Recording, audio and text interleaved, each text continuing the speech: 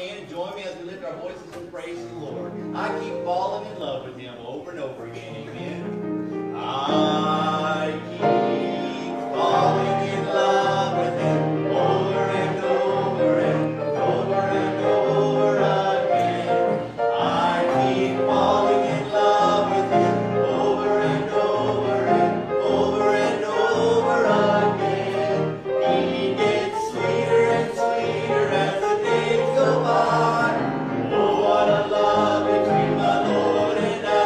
Just keep falling in love with Him over and over and over and over again. One more time. I keep falling in love with Him over and over and over and over again. I keep falling in love with Him over and over and over and over again. He gets sweeter and sweeter as the days go by. Oh, what a love between my Lord and I. Just keep falling in love with Him over and over and over and over again. Amen. Brother Wayne, would you open us in a word of prayer, please? Father in heaven, Lord, we ask you to bless this congregation. Bless Pastor Chris as he brings the message. And Lord, we just ask that you would prepare our hearts to receive what you would have us to hear tonight. Lord, we ask that you bless our city, our state, and our country. And Lord, we thank you for your many blessings that you bestow upon us. In Jesus' name. Amen. I shall not be moved. Amen. It's going to be page 388 in your hymnal. If you want to follow along, we'll sing all 4 verses.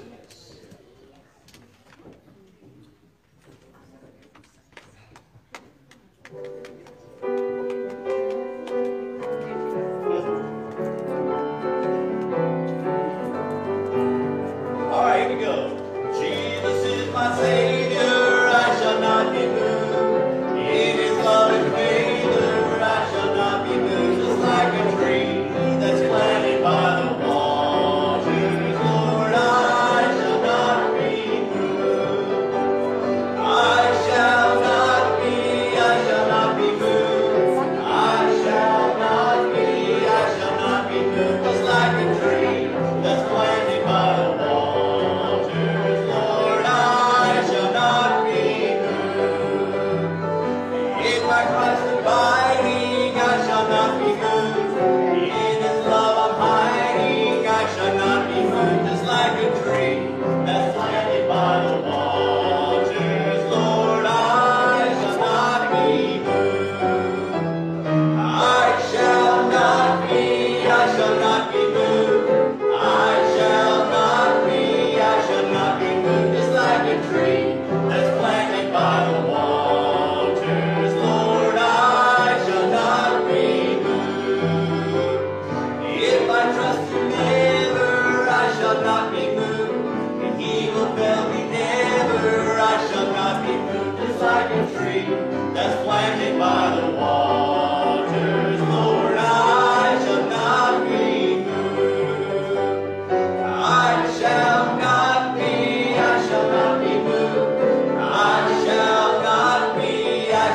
be moved. Just like a tree that's planted by the waters, Lord, I shall not be moved. On the last, on His word I'm feeding, I shall not be moved. If He's the one that's leading, I shall not be moved. Just like a tree that's planted by the waters, Lord, I shall not be moved. I shall not be moved. I shall not be moved. Just like a tree that's planted by the waters, Lord, I shall not be moved. Amen. Saved by the blood of the crucified Lord. We'll sing all 4 verses. Now I know y'all know this song, so let's hear it, okay?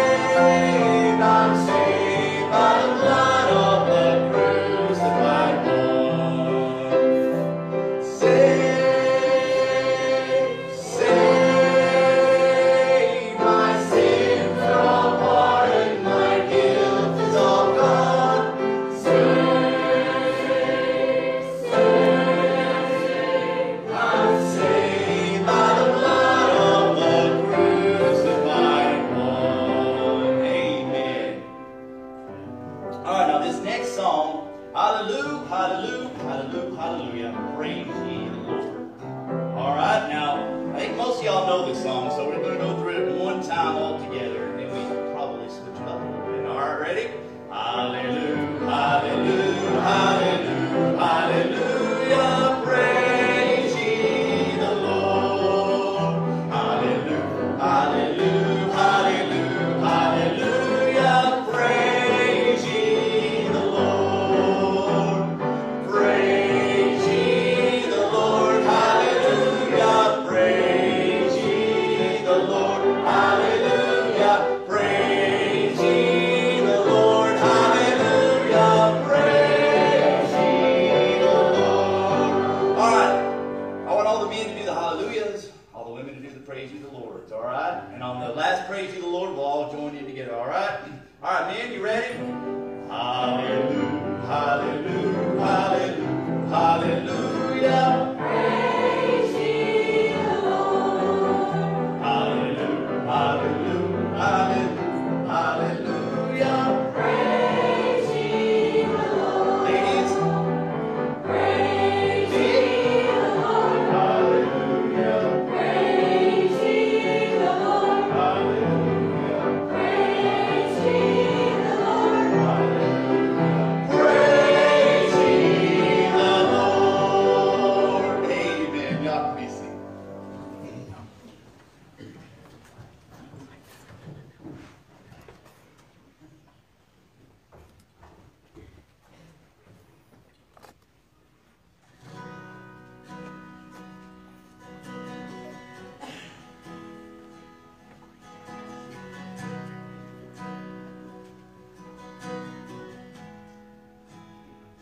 How great the chasm that lay between us, how high the mountain I could not climb. In desperation, I turned to heaven and spoke your name into the night. Then through the darkness, your loving kindness tore through the shadows of my soul. The work is finished, the end is written. Jesus Christ, my living hope. Amen. Who could imagine so great a mercy? What heart could fathom such boundless grace? The God of ages stepped down from glory to wear my sin and bear my shame. The cross has spoken, I am forgiven. The King of Kings calls me his own. Beautiful Savior, I'm yours forever. Jesus Christ, my living hope. Hallelujah, praise the one who set me free. Hallelujah, death has lost its grip on me. You have broken every chain. There's salvation in your name, Jesus Christ, my living hope.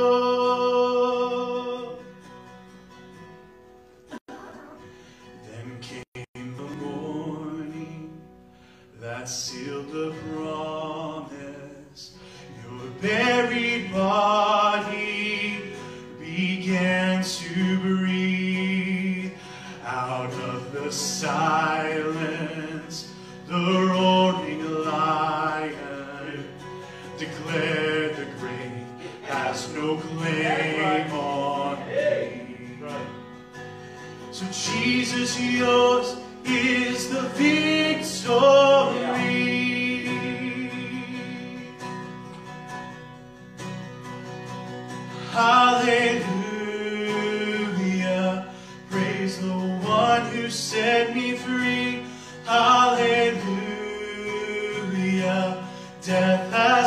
lost its grip on me. You have broken every chain. There's salvation in your name, Jesus Christ, my living hope. Hallelujah, praise the one who set me free. Hallelujah, death has lost its grip on me. You have broken every chain. There's salvation in your name, Jesus Christ, my living hope. Jesus Christ, my living hope. Oh God, you are my living hope.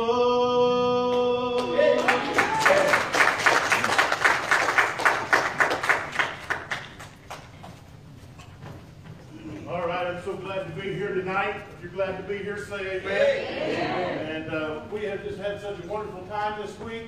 We had a great time each night at revival, and I just thank you so much for inviting me, Pastor Dale, and he left right before I preached. But just appreciate you folks coming out and being a part of the meetings each night. I also appreciate those of you who took care of us. I mean, we were fed so good. I think I gained 10 pounds last week. We had such we got to go eat barbecue the first night, and then we had some of the world's best sloppy joes, and of course some banana pudding that will knock your socks off, and then last night we had the chicken spaghetti, and then this other kind of pudding that had white chocolate chips on it, and it was just been great, and I've enjoyed getting to be here with my sister and her husband, and it's just good to be here tonight. If you're ready to have church tonight, let's say amen. Amen. Let's open the Word of God to 1 Corinthians chapter 15 and verse 58. 1 Corinthians chapter 15 and verse 58. I'll give you a second to get there. And when you get there, just say amen one more time. Amen. All right. So 1 Corinthians chapter 15, verse 58 says, "Therefore, my beloved brethren, be ye steadfast, unmovable, always abounding in the word of the Lord, for as much as you know that your labor is not in vain in the Lord." This is one of those great encouragement passages of Scripture. As you're studying through the Word of God, Paul's writings, the book of Romans, you always come across places where Paul comes to a conclusion, and he begins to give us some instruction. He begins to give us some encouragement. He begins to tell us what all this means that he's been telling us. And he comes to a conclusion here for us. And it's a great encouragement verse. And it urges us, it commands us to stay busy in the work of the Lord, to keep on doing the Lord's work, serve the Lord, and don't quit, don't give up, hang in there, don't even think about throwing in the towel until one day when we can look the Lord in the eyes and we can hear Him say, "Well done, thou good and faithful servant." And the Word of God encourages us to be steadfast, unmovable, always abounding in the work of the Lord. There was a lady that came into her son's room and said, "Son, it's time to get up. It's time to go to church." And he said, "Oh, Mama, I'm not going to church today." And she said, "Oh, yes, you are. We don't do that in my house.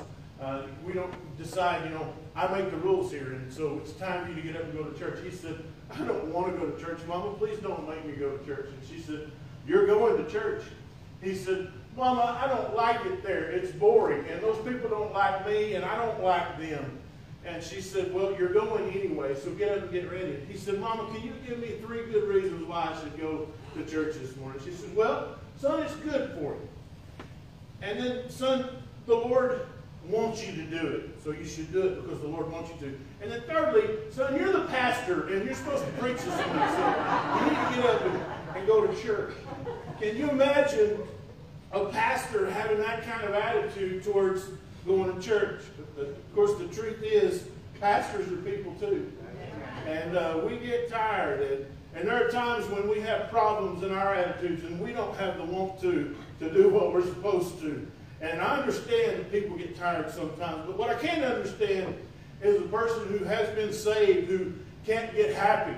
A person who's been saved who can't get excited about the Lord's work. I mean, do you realize what it is that we have here as Christians? Can you begin to fathom the gift that God has given us through the precious blood of Jesus Christ? God's Son, Jesus Christ, has laid down His life and He suffered in our place for the sins that we've committed. And He's paid the ultimate price. He's died for us, pouring out His blood, dying for you and me. And now here we stand, saved for all eternity, forgiven of our sin, rescued from hell. Our way has been paid. Eternal life in heaven is ours. Do you realize what we have? And again, I bring you back to that verse of Scripture that I read quite a few times to you already. 1 John chapter 3 and verse 2. Beloved, now we are the children of God. We're the sons of God. And it does not yet appear what we shall be, but we know that when He shall appear, we shall be like Him, for we shall see Him as He is. And I love that verse of Scripture because it says, beloved, now we are the sons of God. And that is a good thing. To be a child of God is a good thing. We have such great life just to be a child of God. But it's going to get better. It does not yet appear what we shall be, but we know that when He shall appear, we shall be like Him, for we shall see Him as He is. And so, do you understand what we have? We have something great, and it's only going to get much, much, much better. I can't even describe it. And I, for the life of me, cannot figure out why some Christians can't get excited about what God has done for us. But not only that, I don't understand why they can't get excited about getting involved in the work of the Lord. There's a lot of things going on out there in the world. A lot of things that causes that people get involved in. I watch the commercials on the TV. And, you know, people send money in because they see the little dogs in the cages. In the arms of an angel. I'm not candidating to be your song leader, Will Scott. He's doing a good job. But you feel so sorry. People get all, you know, that seems like something. They feel compassion and they want to get involved. They want to help those little furry critters. You know, I've got a little dog at home. If I'd have got him first, I wouldn't have had all four of my kids. But they're precious. But we have all kinds of causes that people want to get involved in. People want to send money to. But I tell you, I got news for you today. We as Christians, by far, we have the best cause. There's not anything that's better. Not anything that's greater. We have the greatest cause. We have the greatest mission. We possess the greatest promises. We possess the greatest joy. We have the greatest hero. We make the greatest difference. We have the greatest love. We enjoy the greatest fellowship. We have the best friends. We have the best future. We have the most potential. We have the greatest hope. We have the greatest cause. We have the greatest security. We have the greatest victory. You know, the world can stand around and hold hands all day singing, "We are the world." But they don't have anything that can compare to the gift that God has given us through the precious blood of His Son, our Lord Jesus Christ. Yet still, in spite of all that the Lord's given us, it never ceases to amaze me that many Christians can't get happy about it. Christians can't get excited about it. Many Christians can't get motivated to get involved in the Lord's work. But the Apostle Paul says to us here in our scripture text, "Be ye steadfast, unmovable, always abounding in what? The work of the Lord." You can ask me, what exactly is the work of the Lord? Well, I'm glad you asked. That answer is very simple. In the Gospel of John, chapter 6, the religious leaders of Israel asked Jesus. They had some different kind of motivations, but they asked Jesus, "What can we do? What shall we do that we might work the works of God?" Jesus answered and said unto them, "The work of God, this is the work of God, that ye believe on Him whom He hath sent." And that's Christ. That's the work of God, that you believe on Christ whom He hath sent. The work of the Lord is the work of the gospel work. When someone hears that old great message that God sent His Son into the world, that whosoever believeth in Him shall not perish, but have everlasting life. And so if you want to get involved in the work of the Lord, then get involved in sharing the gospel with people. in any way that you can. If your church is having a vacation Bible school, bringing children from this neighborhood and teaching them about Jesus, then you quit making excuses why you don't want to, and you get your name on that list, and you get up here to this church, and you be a part of that. You get involved. You invite your friends and your neighbors to come to this church where they can hear the message preached, and maybe they can have a chance to get saved. You tell somebody about Jesus, and if you don't know how to do that, I guarantee you, Brother Dale would be happy to sit down with you. I guarantee you, Miss Melody, she'd be happy to sit down with you. Sister Melody. We don't call, us Baptists don't usually call our lady sister so-and-so. I mean, that sounds like a nun. Can't you see this thing as a nun? But, yeah, Sister Melody, she's a sister. And, but she'd be glad to sit down with you and take the Word of God. You know, they'll take you through the Romans Road and show you some scriptures that you can use, take you through some other parts of the Bible and give you some scriptures that you can use to be able to talk to people about how that we're all sinners, all in sin and come short of the glory of God. They'll give you some scriptures about how that there's a consequence for sin. The wages of sin is death, but the gift of God is eternal life through Jesus Christ, our Lord. They'll show you some scriptures about what Christ did for us. Romans 5 and 8, but God commendeth His love toward us, and that while we were yet sinners, Christ died for us. Yeah. If you don't know how to share the gospel with somebody, they'll be glad to sit down and teach you. I'd be glad to sit down with you for a while, and we can practice it. You can work on me. Then you can go use it on your neighbor, and, you know, maybe after about 3 or 4 people, you won't scare them off too much, but it'll be great. You should talk to people about Jesus. You can try it. You know what? One of the greatest things that you have going for you, you have your own story about how you came to know Jesus Christ. Right. And you know, don't ever look down on that story, because that's a very special thing, how you came to be saved. Maybe you were sitting in church one day, looking out the window, trying to pass the time. But all of a sudden, you know, some of the preacher said got your attention, or maybe you were sitting in a Sunday school class, or maybe you were at youth camp like me, you know, and you heard the preacher going crazy up there, and you just heard about Jesus, and you realized, man, I'm a sinner, and I need to be saved, and I'm sorry for my sin, and you cried out to God that day, and you got saved, and that's the work of the Lord. Yes. I want to tell you, everybody's all tied up in knots about this election. There's more that goes on in the little Sunday school room where a teacher is taking a Bible. A little Sunday school teacher talks to 3 or 4 kids about Jesus and teaches them things. That's more important than what goes on with all 535 of those guys sitting in those seats, getting all our votes and tying up all our emotions and spending all our money. And it's more important than anything that happens in the Oval Office when somebody hears about Jesus. We got a great job here, and we ought to get involved in it in any way that we can. Be ye steadfast, unmovable, always abounding in the work of the Lord. And there's 3 things that Paul really tells us in those words. 3 kind of instructions, 3 things. First, he says, be ye steadfast. Be steadfast, and that means to be faithful. If you have a job in this church, then you ought to be in your place, and you ought to be faithful to do that job. Don't make the church worry about you not being here. And I'm so impressed with Miss Denise. You know, she does such a good job playing that piano, Brother Scott, and up there singing the songs. And I was really amazed by Brother Chad. Every night that we've got here, he was here before the preacher is, you know. And he had the lights on and had everything set up, and he never complains. A lot of people complain to him. I saw him when the sound system made a noise, and Sister Melody looked over at him. He just smiles, you know. He said, that's going on Facebook. But I tell you, and I look at the people around the church here, and I tell you, you got a sweet group of people that have fed us, you know. But when you have a job, you know, be faithful. You know, Brother Chad, he's been doing that job back there for 15 years, you know. Hardly anybody ever goes back there and says, thank you, Brother Chad. But thank you, Brother Chad. Can we give him a hand? And a lot of people in this church are faithful to do their job, and that's what the Word of God tells us to be. Be steadfast. Be faithful. Secondly, Paul tells us to be unmovable. And that means you don't let anything stop you from doing what you know you're supposed to be doing. You don't make excuses. So what did we sing tonight?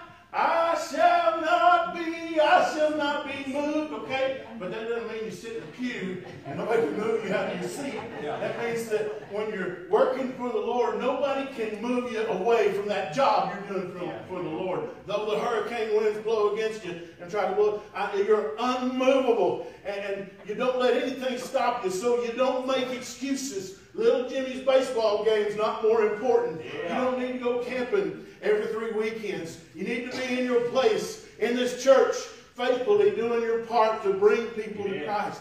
Be unmovable in that. And then third, Paul tells us to be always abounding in the work of the Lord. That word always abounding. You know what always means. It's just constantly. And then abounding is multiplying. It's doing it more and more, not less and less. And so 3 things Paul tells us. Do the work of the Lord faithfully. Don't let anybody stop you, and do more and more of it all the time. And I know some of you, maybe you were thinking about getting ready to go in and have a talk with Pastor Dale and tell him how tired and overburdened, burned out you're feeling, and how you need to just kind of lay down some of them responsibilities for a while. But the Word of God is telling you tonight, don't do it. Tonight's the night the Lord wants to tell you to rededicate yourself to His work and say, yes, Lord, I'll do your will, and I'll serve you, and I'll be faithfully, and I'll be willing to do it more and more, whatever you ask. The truth is, in the church today, we have people wanting to do less and less. Yeah, that's right. And it's sad. I've been in the ministry for 30 years, and I've heard every reason. I've heard every excuse why people don't want to do the Lord's work. I'd like to take you over to the Gospel of Luke in chapter 14. I want to read to you a parable that the Lord Jesus told. Luke chapter 14. And I want you to see here what happened. Luke 14, beginning in verse 16. If you're there, can you say amen? Amen. All right, verse 16 of Luke 14 says, a certain man made a great supper, and he bade many. He invited a whole lot of people. He sent his servants at supper time to say to them that were bidden, come, for all things are now ready. And they all, with one consent, began to make excuse. The first said unto him, I have bought a piece of ground, and I must needs go and see it. I pray thee have me excused. Now, let me tell you something. That is a really lame excuse. How many of you ever bought a piece of ground, a piece of property that you haven't even gone to look at? I need to go see it. Now, that's the goofiest thing. That is a goofy excuse. Another said, I have bought 5 yoke of oxen, and I go to prove them. Okay, again, it's a goofy, dumb excuse. I pray thee have me excused. Would you buy a car without just kicking the tires and checking it out and looking at it? I have bought. I think these guys are lying. I think that the Lord wants to know how goofy and silly these excuses are. And then another, verse 20, another said, I have married a wife, and therefore I cannot come. Amen. Bridget won't let me. So that servant, all of them made excuses. He invited many, but all of them made excuses. And so that servant came and showed his Lord these things. He said they've all said they can't be there. They've all got a reason they can't be here. I want you to see this in verse 21. Then the master of the house, being angry, said to his servants, go out quickly into the streets and the lanes of the city and bring in hither the poor and the maimed and the halt and the blind. You know what? They won't think they're too good for what I'm talking about. Right. Good. And the servant said, Lord, it's done as thou hast commanded, yet there's still room. And the Lord said unto the servant, go into the highways and hedges and compel them to come in, that my house may be filled. For I say unto you, that none of those men which were bidden shall taste my supper. Do you think it offends the Lord when He invites you to be a part of the greatest thing that ever existed? Do you think it offends the Lord? Do you think it hurts Him? I remember one night, this lady invited us to supper, and I mean, she made fried chicken, and she made mashed potatoes with gravy, and it wasn't Pioneer. It was real. Kill the pig and fry the bacon and cook the gravy from the bacon grease. Amen. and she made some food, and some of the, it was a wonderful, wonderful meal, and she must have spent hours, and she must have spent money. I can't think. There was so much stuff there. It was like going to a church dinner, you know, there was so much. I guess she thought, you know, since the preacher was coming over, she needed to make it like dinner on the grounds, and she probably saw me. But it was so good. She just worked so hard, and I thought, well, you know, what if she had done all this for us, and what if I had just, if time for me and my family to be there and we didn't show up? Yeah, that's good. How would she feel? And so she calls, says, Brother Chris, are you and the family coming over? And, oh, I'm so sorry. We was watching Desperate Housewives. we were just watching my wife's favorite TV show, you know. Brother Chris likes to watch the Gospel Hour, you know, but you know, Bridget likes the Desperate Housewives. But how would she feel? Wouldn't that be an insult? Yeah. Wouldn't that be a rude way for me to treat that lady? And it's, do you think it offends the Lord when He has invited us to be a part of the greatest thing that ever existed, and we start making up all these excuses, and we start coming up with all these reasons why we don't want to get involved, because we've got all this stuff out there in the world that we're doing. We've got all these things that we think are so much better. We've got all these things that we think are so much more important than this great thing that God has given us, this wonderful gift that God has bought and paid for by the precious blood of His Son, Jesus Christ. And He wants to give it to you. He wants to be a part of it because He loves you. And you know what? When you do that, when you make excuses, you say, God, I've got something more important going on. God says, okay, you think what I have is not good enough for you? Fine, I'll just give it to somebody who really, really wants it, who really desires it, who won't stick their nose up at it. Don't make excuses. Be ye steadfast, unmovable, always abounding in the work of the Lord. We read this passage last night, but it's in 2 Corinthians chapter 11. And it's about all the things that the Apostle Paul went through as he was in the ministry, all the suffering he went through in 2 Corinthians. And I want you to hear what he says in 2 Corinthians 11, verse 23. I'm going to read this again. He says, in labors more abundant, in stripes above measure, in prisons more frequently, in deaths often.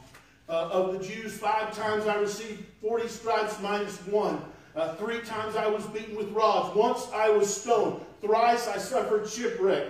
A night and a day I have been in the deep. In journeyings often, in perils of waters, in perils of robbers, in perils of mine own countrymen, perils by the heathen, in perils in the city, in perils of the wilderness, in perils in the sea, in perils among false brethren, in weariness and painfulness, in watchings often, in hunger and thirst, in fastings often, in cold and nakedness, besides those things that are without, that which cometh upon me daily, the care of all the churches. Paul says, man, I've had a lot of hard work to do, and I've been in a lot of tough situations. I've done a lot of suffering. And you just think about that it is Paul saying this to us. If there's anybody in the world, you think about all the struggles he's been through, and if there was any person in the history of Christianity that you could look at him and say, hey, Paul, man, we understand if you want to quit. This guy has been through so much, and we totally understand if he says, you know what, I'm done, I need a break, I just need to quit, I just need to hang it up. But he's not saying that. This guy who's been through all this is saying to us, be ye steadfast, unmovable, always abounding in the work of the Lord. We can look at that list of things Paul went through, and we can't say that we've been through that. Should we really be thinking about quitting? Should we really be thinking about retiring from the Lord's work? He's saying it's not time to quit. I want to keep working. I don't want to let anything stop me. I want to do more for Jesus. And the question is, now here with everything that Paul has suffered through, how could he keep that kind of attitude? How could he just continue to want to serve the Lord? I want to take you back to that verse, and we've said it over and over again, but I want to take you through this verse, and I want to show you, because I believe Paul gives us 3 reasons why, 3 important reasons why this can be important in our hearts, and it can be worth it, and why we should hang in there. 3 reasons that make it worth it to continue continue to serve the Lord, to be steadfast, unmovable, always abounding in the work of the Lord. And so the first reason, number one, is because your Savior lives. That's number one. And you say, well, where does it say that? In 1 Corinthians and 15 and 58. Well, it says it in the word therefore. Right? And that, you know that good rule about Bible study, I'm sure. When you find a therefore, when you're studying the Bible and you find the word therefore, if you don't know what it's there for, you need to go back in front of it, before it, and you need to read and find out what the therefore is there for. All right? Does that make sense? And when you look back in the earlier parts, because this is in 1 Corinthians chapter 15, when you're going through and reading 1 Corinthians chapter 15, what Paul is talking about there is the resurrection of the Lord Jesus Christ. We have as Brother Brett's saying, a living hope. In 1 Corinthians chapter 15 and verse number 14, I want to read to you some of the things Paul said there about the resurrection. He said, if Christ be not risen, then our preaching is in vain. That would mean I'm wasting my time. Yeah. If Christ be not risen, then our preaching is in vain. And your faith is also in vain. That would mean that you're wasting your time. Yea, and we are found false witnesses of God. If Christ isn't risen, then this is all a big lie. I'm just lying to you. Because we have testified of God that he raised up Christ, whom he raised not up, but if so be that the dead rise not. For if the dead rise not, then is not Christ raised. And if Christ be not raised, then your faith is in vain. Yeah, that's right. And you are yet in your sins. It means you're still under the burden of your sin. Yeah. If Christ isn't risen, then they also which are fallen asleep in Christ have perished. We have no hope for those who died if Christ isn't risen. But he's risen in you. Yeah. He says, if in this life only we have hope in Christ, we are of all men most miserable. But now is Christ risen from the dead and become the first fruits of them that slept. Do you see that? Paul is talking about the resurrection of our Lord Jesus. And he's telling us that this is our hope. Without the resurrection of Jesus, what would our faith mean? I mean, if Christ just went to Calvary and then he died, and that was the end of the story, that'd be a very sad ending to a very powerless story. And it wouldn't mean much at all. But you can still go to the city of Jerusalem today. And you can still go to the ancient tomb in the garden of Joseph of Arimathea. And you can see the place where they laid the body of Jesus one day after he was crucified. And when you get there, you can look inside, but you will not find his body. And you will not find his remains. You will find a sign on the outside of the tomb. And it says, he is not here. He is risen, as he said. Amen. And the fact that Jesus is risen, it gives us all the hope. It gives us all the victory. Death could not keep him down. And it's not going to be able to keep us down either. Amen. Verily, verily, I say unto you, the hour is coming, and now is, when the dead shall hear the voice of the Son of God, and they that hear shall live. Jesus said, there's coming a day when my risen Lord and Savior, Jesus Christ, is going to call my name, even after I'm in the grave. And I want you to know, Jesus only had to borrow that tomb, because he's only going to be in it in a little while.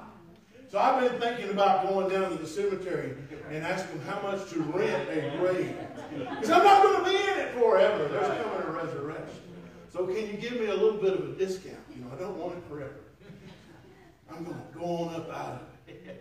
And when I come up out of it, I'm going to be ready for a big old family reunion. I'm going to see my mama. I'm going to see my loved ones. And we're going to sit down around the table at the marriage supper of the Lamb. And I'm going to eat a big old pile of mashed potatoes with bacon gravy all over it. Don't quit. Keep on going. Be ye steadfast, unmovable, always abounding in the work of the Lord, because it's going to be worth it for you. And it's going to be worth it for everybody in the resurrection when Christ calls her. Because that's going to be a wonderful day. Secondly, the second reason Paul gives us here is because you are so loved. Your Savior lives, and you are so loved. Look at verse 58 again. He says, therefore, and then the next three words, he says, my beloved brethren. Have you ever noticed that John 3:16 doesn't say God loved the world, so he gave his only begotten Son. No, it says God so loved the world that he gave his only begotten Son, that whosoever believeth in him shall not perish but have everlasting life. That word "so" is important because that means God loves you so much he let his own Son die in your place. And I would like to believe that I love people a lot. I love my church members. It doesn't take me long to fall in love with people. But I don't want to let my children die for anybody, you know. And I have to confess, you know, if there was a choice, you know, between, if there was something to go down here at the church, you know, I have a feeling if anybody tried to come in and shoot the place up, I don't think they'd get very far in this group. There might be some people killed in the crossfire, but I don't think that they get very far. But one of the things that I think if somebody, you know, if something went down, you know, I think the first thought in my mind, and I should love everybody, but I think I love my family more than anybody. I would try to protect my wife, and I try to protect my son, and I probably try to protect myself a little bit too. But one of the things that I think about is that, you know, Jesus didn't put his Son first. Christ, the Lord God, the Father, did not put his Son Jesus first. He put us before him. He let him die for us. And that is a great love, to be able to be willing to sacrifice his Son. That's an amazing thing. You are so loved. But, you know, in this context here, as we look at this scripture here, Paul's not talking about God's love for you here. Paul is talking about his own love for his brethren. And the fact is, I want you to be encouraged tonight. Young people, I want you to be encouraged. Guys, I want you to understand that there's a place, there's a family in this church that loves you very much. We are a family here, and we're brought together by the precious blood of Jesus Christ. And I want you to understand, you know, this is not a perfect group of people here in the church. It's not a perfect church. You're going to find some mistakes, and you're going to find some flaws here. But I'll tell you something, what you are going to find is a group of people who will love you here. And when the rest of the world casts you out, and when the rest of the world just is done with you, and they won't give you another chance, you'll find some arms open wide to you right here in this place, because this church is a family brought together, kept together by the precious blood of Jesus Christ, and they love each other. And I want to tell you something tonight. When you feel discouraged and you feel like you're ready to give up and quit, I want you to be encouraged in the fact that not only does God love you more than you could ever dream, but there's a group of people over here at Faith Baptist Church that love you more than you could ever imagine, and will do anything they can for you. Don't you ever even think about quitting, because you belong to a family here. And so get involved in this family. I'm so glad there's a Faith Baptist Church here. I'm so glad that y'all still get together and that you open the books and you sing the songs of praise to the Lord. I'm glad that you get the Bible out and you preach from the Word of God and you learn from the Word of God and you grow in the Word of God. I'm glad you have Sunday school, and I'm glad that you send out missionaries. There's more important things going on in this place than any other place you could ever be in the world. That's right. And there's a lot of love to be had here. Thirdly, and finally, don't quit, don't give up, because your service is lasting. It is, and may I say, it is everlasting. Listen, he says, therefore, my beloved brethren, be ye steadfast, unmovable, always abounding in the work of the Lord, for as much as you know that your labor is not in vain in the Lord. You will never waste one single second serving the Lord. You will never waste a second. When you work for the Lord, it ought to help to encourage you to know that you're not wasting your time, because our God is not only a God of judgment, but he's also a God of reward. There is nothing you can ever do for him and for his kingdom that he will ever go unnoticed, because he sees it all. I love that my God is a God of reward. Without faith, it's impossible to please God, for he that cometh to God must believe that he is, and that he is a rewarder of them that diligently seek him. 3 times in the Gospel of Matthew, chapter 6, Jesus tells us that we shouldn't pray to be seen of men. We shouldn't give our alms to be seen of men. We shouldn't try to make it obvious when we're fasting. Don't try to make yourself appear to be hungry so that you can tell everybody, "Oh, I'm fasting. Look how spiritual." We're not supposed to be like that, because if that's what you do, if you get people to notice you, and Jesus says, then you have your reward. But he says, when you do these things, do it by yourself. Don't let your left hand know what your right hand is doing when you give your alms. Go into your closet when you pray. When you fast, don't disfigure your face. Don't try to look hungry and weary. But do these things in secret. And your Father who seeth thee in secret will, when he sees you, he will reward you openly. Because he's a God of reward. And there's nothing you can do when you do it sincerely for him that will be a waste of time. So don't quit. Don't give up. Don't ever give up. And listen, I understand people get tired.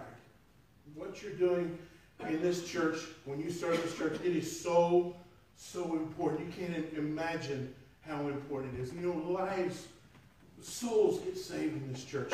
Lives get changed in this church. Somebody would have ended up on the street. Somebody would have ended up in prostitution. Somebody would have ended up in drugs. Somebody would have ended up murdering somebody. Somebody would have ended up in a terrible place, but they came to this church and they heard a message of love, and they felt the family loving them, and they heard the gospel, and they came to Jesus.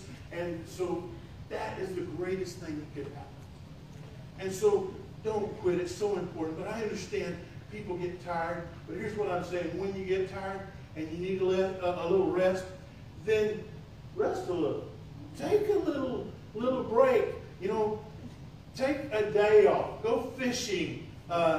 Take a little vacation. But then come back. We do need rest. But then come back and go back to work serving the Lord. Yep. Because one of these days there's going to be no more time to work. Because all the opportunity that God has given us in this life will be over, and it'll be time for Almighty God to examine your life. Don't you want to hear him say, "Well done, thou good and faithful servant"? I don't want the angels to have to come drag me across the finish line at the end of my life because I gave up way too early. And I want you to be able to run across that finish line of this life and be able to say, "I have fought a good fight. I have finished my course. I have kept the faith. Henceforth there's laid up for me a crown of righteousness, which the Lord, the righteous judge, shall give me at that day, and not to me only, but unto all them that love his appearing." I want you to be able to meet him and be unashamed because you ran the race. I don't want you to be ashamed in that day because you ran a little while and then you quit because somebody criticized you, somebody hurt your feelings, or you just wanted to retire and take it easy for the rest of your life. Listen, we can retire when we go to heaven. And it'll be the eternally best retirement you could ever, and there's no risk involved in that retirement. Listen, don't quit. I know everybody can't do everything, but everybody can do something. And you need, as a Christian, you need to figure out what it is that God has gifted you to do, and you need to start doing that with all your heart. We used to have this little old lady at Castleberry Baptist Church in Fort Worth, and she had a walker. And I don't know how old she was when she finally passed away, but she had a walker, and she would come to church Sunday morning, Sunday night, Wednesday night. If the janitor came to clean the windows on Friday, she came and watched him do it. But she had that walker with those tennis balls on it. And I know it hurt her to walk because I could see that she just moved so slow. But she would take tiny little steps, and she moved so slow with that little walker. But every person that came in that church, she would crochet them a pillow and give it to them. She would give it, and her name was Ozell Parrish. She would make a pillow and crochet it. And when we came there as youth pastor, she made our family a pillow. And when a missionary came and visited our church, she would crochet that missionary, their family, a pillow. And every person that came to our church, that visited our church, and she'd see them, and the next time they came back, she would bring them a pillow that she had made for them. It was just kind of her thing that she did. But her hands hurt, she had arthritis, and her body hurt. But she came to church every time so faithfully. She didn't quit. She was steadfast, unmovable, always abounding in the work of the Lord. And every time you'd see her, you'd say, "How you doing, Miss Parrish?" And she said, "Oh, I'm doing wonderful. God has blessed me so much." And she would cry almost. Just said, "Don't quit. Figure out what you can do for the Lord. Figure out what God has gifted you to do, and do that with all your heart. And don't you dare, and don't you even think about quitting." And one of these days, when you do finally cross that finish line of your life, you're going to hear the thunderous applause of a great cloud of witnesses who've been watching your life from the grandstands of heaven. They've been watching your life, and they've been cheering. You fell down, and they were cheering on you. They went on before you, but they've been waiting for you, and they were cheering for you. In that moment that you fell, they were encouraging you to get back up and get back in the race. And then you're going to get back up. You know, you're going to get there to heaven in that cloud of witnesses. And then you're going to realize that you are in the presence of the Lord Jesus. And you're going to realize you're face to face with Jesus, the one who both created you and died for you. And you're going to notice that you're not tired anymore. And your body doesn't hurt. And you're not breathing heavy. And you feel better than you've ever felt in your life. And you've got more joy. And you're going to look into the eyes of your Savior, the Lord Jesus Christ, for the very first time. And you're going to hear those words, "Well done, thou good and faithful servant. Thou hast been faithful over a few things. I will make thee ruler over many things. Enter thou in the joy of the Lord." And then you're going to begin to witness as a great multitude, 10,000 times 10,000 and thousands of thousands, as they all begin to fall to their knees and bow before the one who sits on the throne. And that entire multitude of people gathered together in heaven is going to begin to form an enormous heavenly choir, singing in perfect harmony and perfect tune. A song that goes something like this: "Worthy is the Lamb that was slain to receive power and riches and wisdom and strength and honor and glory and blessing." And on that day, when you realize that everything you believe in, everything you were created for, everything you were waiting on has finally arrived, your heart is going to be overwhelmingly awed by the fact that you've just experienced in a single moment more joy than you ever experienced in your entire lifetime. Yet you're still going to have the endless stages of eternity to enjoy the glory of your Father's kingdom in your Savior's presence. I do not believe in that moment that there will be any questions in anybody's mind about whether or not it was worth it. It's all going to be worth it. Because your Savior lives. Yeah. Because you are so loved. Because your service was lasting and everlasting. Therefore, my beloved brethren, be ye steadfast, unmovable, always abounding in the work of the Lord. For as much as you know that your labor is not in vain in the Lord. You ought to be thankful that God sent Brother Dale over here to you. Amen. I'll tell you, he is a great husband, he's a great father, and he's a great pastor, and he's a humble one. And he loves people, and he loves the Word of God. I believe he's going to be a blessing to you. I believe Mildred's going to be all right too. I want to ask you to stand with me. Do you feel the Lord blessed your heart tonight? Do you feel the Lord has spoken to your heart tonight? Would you bow your heads just for a moment as we pray together and as our musicians begin to play on the piano? We pray, Lord, now that you might bless this invitation. Almighty God, Lord, we've already got one praying here at the altar, and Lord, maybe there's others tonight that have a need. Maybe there's somebody here that's never accepted Christ as Savior. Even before, Lord, we begin this invitation, I would just say to anyone here that's never accepted Christ as Savior, that Jesus loves you so much, He came and laid His life down on that cross. God loves you so much that He sent His own Son to take your place and take your punishment. He suffered and died on that cross to pay the price for your sins so you wouldn't have to. And if you've never accepted Him as Savior, don't turn Him away now. Don't make an excuse and say, I've got something more important. If you're not saved, you need to be saved today. Won't you call out to him? Like that thief who was hanging on the cross and said, Lord, remember me when you come into your kingdom. Why don't you call out to him like that publican there in the temple who would not even look up into heaven, but smote upon his own breast and said, God, be merciful to me, a sinner. And Jesus said that he went down to his house justified rather than the other. Why don't you call out to him? As the Word of God says that if you confess with your mouth the Lord Jesus and believe in your heart that God raised him from the dead, thou shalt be saved. And it says, whosoever shall call upon the name of the Lord shall be saved. Would you put your faith in Jesus? Would you pray with me tonight and just say, Lord, I know that I'm a sinner. Pray something like that. I know that I'm a sinner. I'm sorry for my sin. I ask you to forgive me of all my sin. I ask you, Lord, to wash all my sin away in the precious blood of your Son, Jesus. I believe that your Son, Jesus, came and died for me on that cross. And I believe that the Lord Jesus rose again from the grave. And Lord, I put my trust in Jesus right now. I ask you to save me, God.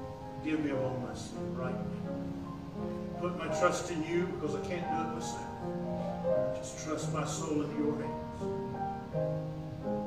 I ask you to save me. And I pray in Jesus' name. If you're here today, we're going to ask you to come. God, we ask you to bless this invitation. Have your will and your way in every life. Whoever needs to come and pray, we pray, Lord, they won't hesitate not a moment. They need to make a commitment tonight, whatever the decision. Pray for our nation. Pray for their family. Pray for a loved one. Pray for a lost person. Pray about sharing the gospel. Pray about serving in your church.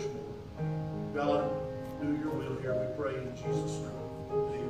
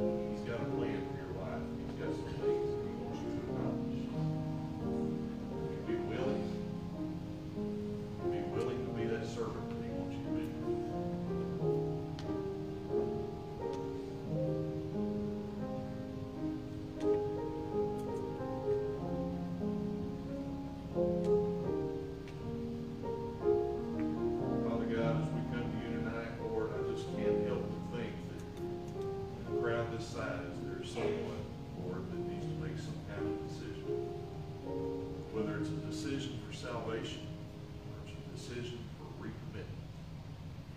Father, I just ask that before they leave this place tonight, that decision will be made and that their soul will be encouraged. And Lord, you will give them affirmation of what they're doing. That it pleases you.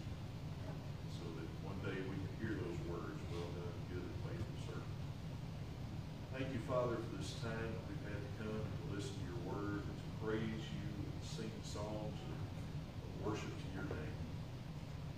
It is our prayer that our worship tonight has been acceptable to you. Lord, as we go our separate ways, we thank you for Brother Chris, Brent, as they have shared their hearts with us this week. Father, we just ask that you would bless them in their ministry back to Fort Worth, that you give them safe passage, Lord, as they go home tomorrow. Lord, that you would give them a renewed spirit as they minister to their church. We thank you, Father, for sharing with us this week, for the blessing that they've been to us. Father, we just ask that as our church goes forward in these next few weeks and months, that you would give us, Lord, fruits for our labor. Lord, that you would bless us, folks who not only want to know you, but folks who want to serve you, folks who want to bring other people to you. Thank you, God, for your goodness.